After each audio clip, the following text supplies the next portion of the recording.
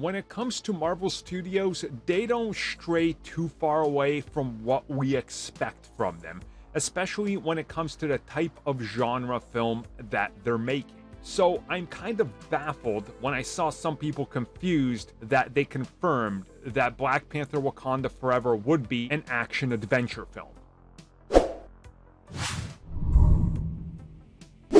So of course, Black Panther Wakanda Forever is coming at us November 11th, which means right now we are just enough time away where we are going to start finding out more and more things such as potential runtimes and things like this, which is the classification of the film.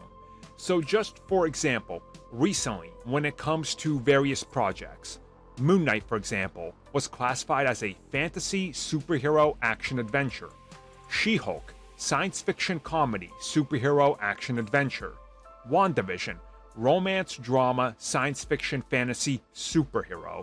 So Black Panther Wakanda Forever is officially classified simply as an action adventure. That's it. Now again, if you just look at this film, I don't see why anybody would be confused. I saw some people saying, but Chadwick Boseman died. Isn't this disrespectful? No, it's still an action-adventure film.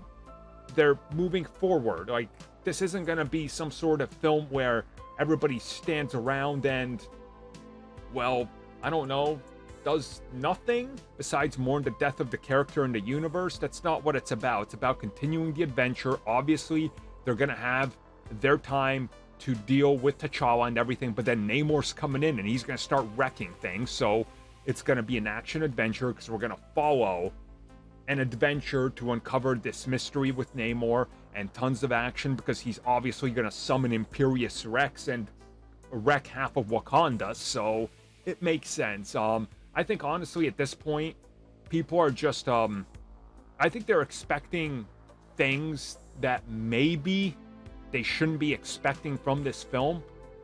Again, you know, Carrie Fisher died.